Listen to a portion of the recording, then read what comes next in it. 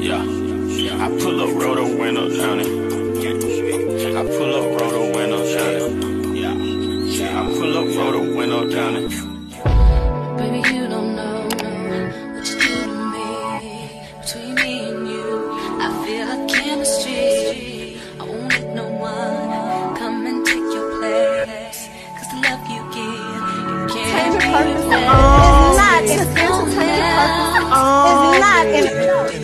That's why I spend my life. Hi, hotties, kettles, tea stars. You're here for hot tea. All commentary is alleged, and in my opinion, this is for entertainment purposes only. Just giving you guys a little disclaimer. I am not feeling that well, in case you can hear that in my voice, which is also why I wasn't able to do the live with Millie-chan today. I know I told you guys I would be over there at 1. I just couldn't make it. So I do apologize for that, but I do want to go ahead and push these videos out that I had waiting for you all, because I know you guys are waiting to hear my thoughts and opinions on Saturday's episode, which we basically already did the review on Sunday, but I'm just wanting to break down some clips, and you guys love the debunkture, so of course I had to put together a debunkture because the energy that I sensed with the women were very telling. And like I'm going to say, and like I've said in many of my videos, one of the very things that I point out about male identified women, I think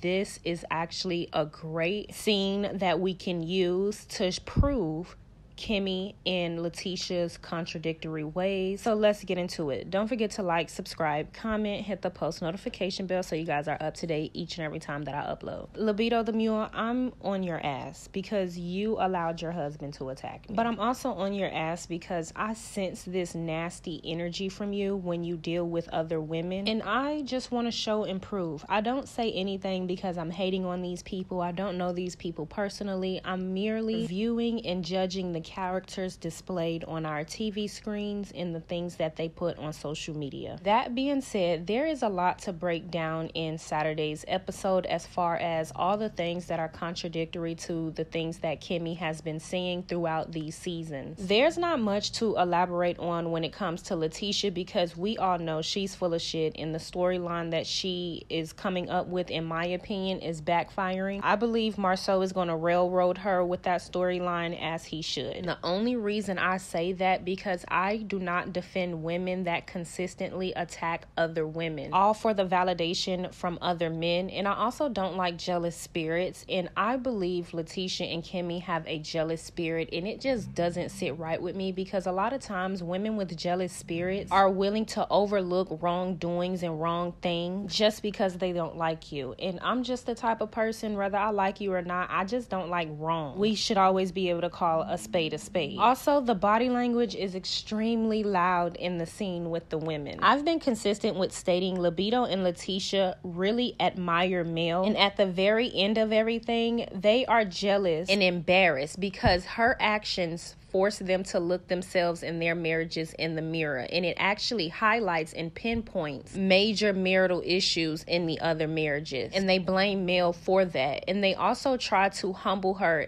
each and every time they get the opportunity to. Whenever there's a time where they feel like they can humiliate her, or there's a moment of her living in her truth that they feel like is embarrassing and humiliating that they wouldn't necessarily speak on, they try to humble her with comments or showing actions of not being in alliance with her. For example, we're going to hear Libido the Mule speak about how she felt unprotected by her husband, but in the same breath, there was a scene that she had with Walkie Talkie where Walkie Talkie, Mel's baby mom, was trying to hold himself accountable and be accountable for the fact that he wasn't protecting his wife. In that scene, you would hear Libido the Mule ask him, well, why is it that your wife, the person he should be protecting, gets to be the happiest in the scenario when the side chick doesn't get to be happy? As if a hoe inserting herself into someone's union deserve any type of happiness. Because she wanted to to humble Mel, she took that approach. Mel steps in the room and owns it. Every time she walks in, there's light shined on her. Her head is always held high, even when she's facing adversity, when they feel like she should be drowning in her sorrows. And a lot of times, because Mel doesn't drown in her sorrows, they are not able to seemingly be empathetic with her because they are jealous of just how strong she holds her head up through these situations. Because in my opinion, they wouldn't be able to do the same things, and we clearly see that. I'm going to show you guys clips of Libido the Mule and Cancer Hunter being in multiple therapy sessions, and it's just completely going over her head. One thing that's also interesting, she's always jumping in the line of defense for her husband. She's always being a linebacker for him when he can't even protect her. When they did the interview after he embarrassed her about her turning over and suffering through it on Fox Soul with Funky Dineva and Claudia, he basically blamed her and said if she was doing something for me, she would have let me know. She shouldn't have just suffered through it without letting me know, and basically blamed her, in my opinion. My point is, we consistently see Libido the Mule sticking her neck out in a line of defense for her husband when he's never protecting her. And that is what male identified women do. They protect men, especially the men that don't protect them, because they want the validation from these men. But the gag is, men like that are never going to protect you and validate you. Men that need protection from women typically ain't shit. Because why the hell will your big ass expect me to protect you? And I can nurture your wounds, but I ain't stepping into the line of defense for no man. That's not very feminine. In no way. Yet we see Kimmi and Latisha always taking bullets for their husbands, where we always see their husbands continuously disrespect them and embarrass them and laugh in their face. And it's the fact that Mel is living in her truth so hard and being completely transparent, her sharing that type of information, their response, in my opinion, proves to me they also suffer with some of those same issues. I believe Libido the Mule was looking at Mel when she said that in admiration and envy, because in my opinion, Kimmi too deals with the same things when she's dealing with Cancer Hunter. Because let's be real, right now they're complaining about her low libido. Cancer Hunter is also a man that you will see in the clips that I leave in this video complains about not being able to have sex not only every day, but multiple times every day. If that doesn't shoot the libido down, I don't know what does. So while Libido the Mule have her linebacker gear on, she should be honest on how it makes her feel that her husband want to treat her like a mule and bend her over every day, multiple times a day. Because Libido the Mule, we're no fool. Even the freakiest of women can't do that or don't want to do that. It's not even about a can't, don't want to. Nobody wants to live like an object, like a mule, like a slave. And that is what your husband have continuously shown us that you are to him. So while you got your linebacker gear on, running in the line of defense for him, understand you look a mess each and every time. And I'm not really sure how football work. I'm not sure if the linebacker is on the offense or the defense, but you looking a mess, love. And them acting so shocked is an attempt to try to humiliate her, because we are all women. Let's stop trying to act like every man know how to hit the G point. Most of these suckers you gotta teach to do it right. And Libido the Mule and Latisha, I'm almost willing to bet y'all are the type of women that allow your man to just get up in you any way that they want, based on the way that you allow them to treat you within your marriage. You guys do not give me the vibes that you are teaching your man how to love you properly. And I mean in each and every way. If you can't communicate with him on how to love you properly, I damn sure don't believe he's doing it, you know. And not that any of us care, but since we got to talk about libido every other episode, and now we're touching on the topic of the Cancer Hunter, and Mel has now shared with us that that nasty ass weirdo she claimed was a husband never really satisfied her. We're just touching on the topic because we're grown. But again, these are male identified women. They won't be honest to save their life. A real woman knows that every man don't necessarily know how to hit certain spots, and everybody hits differently just depending on what they're into. And clearly, if you're watching what we've watching, like they showed, and shout out to the producers, pause. The producers have shown the flashbacks, and I really appreciate that. I think they did a good job with the flashbacks this episode and I believe the last episode. But they flash back to Mel basically saying that she wanted him to talk a little greasy to her and him basically saying no about that. As women, how hard is it to believe that a man would be selfish about getting his before you get yours, considering most men are selfish in that way, or most men can be selfish in that way? And that's not anything anyone is saying. That's a statistical fact. Across the board. We don't even have to throw a race on it, love. So yeah, male-identified women are so disingenuous, and they're going to always be on the opposing side of the woman. And Libido, we also peeped how Mel walked in and you didn't really speak to her. And I mean, I guess if you don't want to speak to her, you don't have to speak to her. Nobody cares that you're not speaking. We are just peeping the vibes. You're a hater. Because although you don't speak, you're always ready to have a conversation about her business. And then you were glaring into her soul. Because Libido want to be the sexy one. We're going to talk more about this, but I wanted to put this debunction together, and I hope you guys would like it. Tisha was also glaring into Mel's soul, and her even saying that, look, she's so into herself. I've been around those type of girls and those type of women, and those are the girls that are envious of you. They are jealous of the fact that you are so into yourself because they don't have that sense of security. They don't understand where that type of security comes from because they are always so insecure. She's always going to compare herself to Mel because Mel is the type of woman that she just do not know how to be. She was raised by a woman that have always placed her in a competitive state to other girls and other women. So when Latisha said, I feel sorry for you, there's no need to feel sorry for Mel. What you should do is feel sorry for yourself. That you continuously stay in a situation that doesn't mean you any good. And who are we to say anything? But you clearly are insecure, and your husband played a huge role in that. And rather you try to continue to humiliate and humble another woman for living in her truth and being transparent about her highs and lows of life and marriage, you should find a new storyline. Because Walkie Talkie, Mel's baby mama, revealed that you had a BBL, and I think that you don't look that nice considering the fact. Now, I would say that, okay, you look decent, all right? You got a little decent little body or whatever, you know, it's you. However, now that I know that you got a BBL, I just feel like you over there wasting fucking money. But that's enough. You know, let's get into it. Oh, and then another thing, when Latisha was like, oh, have you talked to him about it? Ho, are we not? And this is what I'm saying. Like, I just don't like male-identified women. They try to play in your face that nice, nasty. It's one thing to be nice, nasty with people that are actually playing with you and trying you.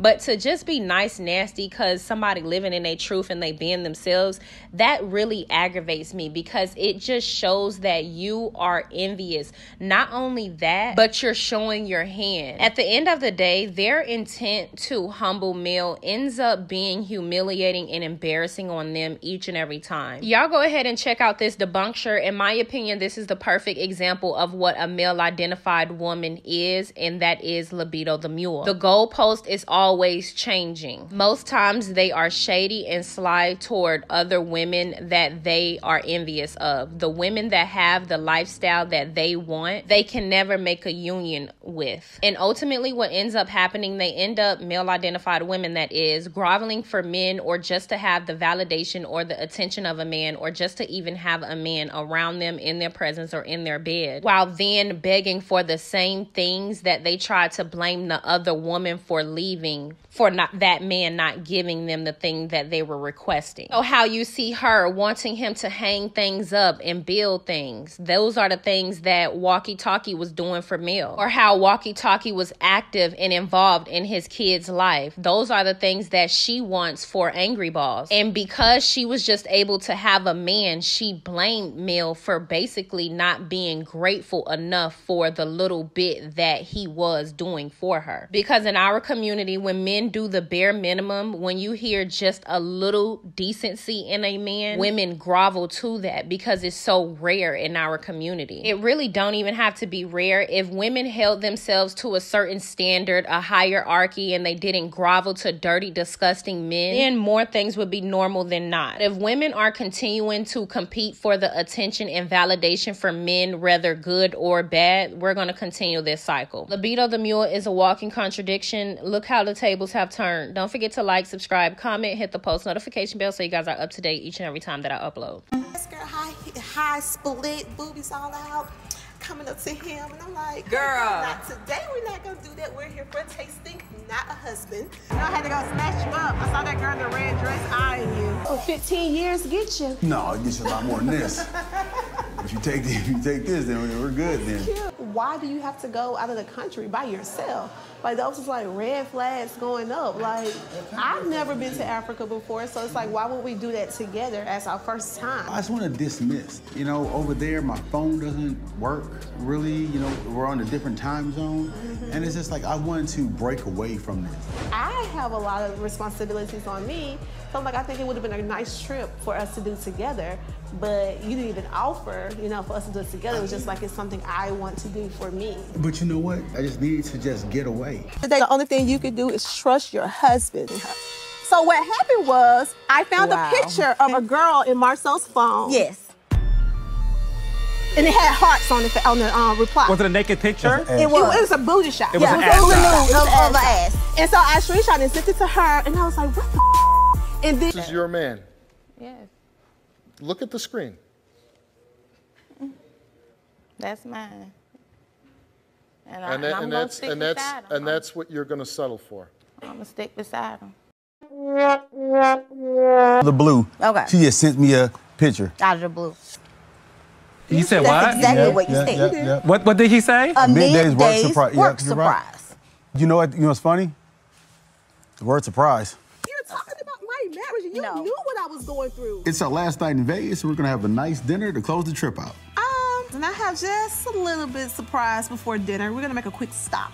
If you really want to surprise me, you might want to plan a threesome. What? In Vegas, so we know anything goes. And we're here to celebrate love and friendship. And we're here to celebrate our 15th year anniversary. Yes. So out of this group, there's a lot of love in here. So who knows? Anybody want to do any type of recommitment? I don't know how this is happening. Like, I don't know if this is a test. Like, I bet he can't say no in public, but I think that I'm gonna renew my commitment to say no. I'm not renewing my vows. That's what I'll renew. This is an open opportunity here. Awkward. This is awkward. So if anybody here that would like to... And we were thinking it could be a commitment of anything. So you can recommit to working together peacefully. You is a general term that can fit. The shoe fits. So who does it fit? It fits 15 years. We're here in Vegas. Oh no, we're not we talking invited about everyone to come celebrate. Marriage. We're just talking about today is a anything. recommitment. I like that, Tiffany. So Latisha, I have a question. Has the frequency of sex changed since you've been married? Because I listened to your interview, and you said you scheduled sex at 4:30, 5 o'clock in the morning. So then I'm like, well, what happened to 9 p.m., 8 and 7? and how do you manage that, though? Yeah, I mean, listen, don't get it twisted. Marcel talk a good talk, but he don't get it all the time like that. So we have several businesses, and we have 3 kids. So my schedule is crazy. So yes, I have to schedule it on my calendar. It's on my calendar. You know, we're gonna wake up at 4:35 a.m., get it in right quick, and get our day started. Sounds like a chore. Oh, well, hey. It's a plan. Just like we have to schedule date night, it is a part of my schedule. Like sometimes, hey, Tisha, you need to go down on your man today. It's on my planner. It's on my schedule. Yeah. Marcel, how do you handle that? You know you got to fix that. I had no idea. That would be a problem, and believe it or not, that might be a problem. So, thank you for that. We got an argument now. Is anything would you do over, or are you like, no, I meant it exactly? Anytime my wife feels like she's not protected by whatever I do, that's my job. That's why God gave her to me, is to make sure that I have a covering and protection over her at all times. And if she feels like my words are crass, then I'll take my words. I'm not one of those people that say, man, I said what I said. Now, mind you. If I could, I would press a delete button and this inner. And so it tickles me when people say, oh, we see him stepping up. And I knew who I married, and I had no doubt that he was gonna carry me. You know how you see that that poem about Jesus carrying the person through the footsteps, and when they looked down, they only saw one. I knew he was gonna pick me up. There was no doubt. No doubt. Y'all might have doubted. I never did. I pull up, roll the window down. Yeah. I pull up, roll the window down. Baby, you don't know what you do to me. Between me and you, I feel like chemistry. I won't let no one come and take your place. 'Cause the love you give, you can't replace. It's not in That's why I spend my life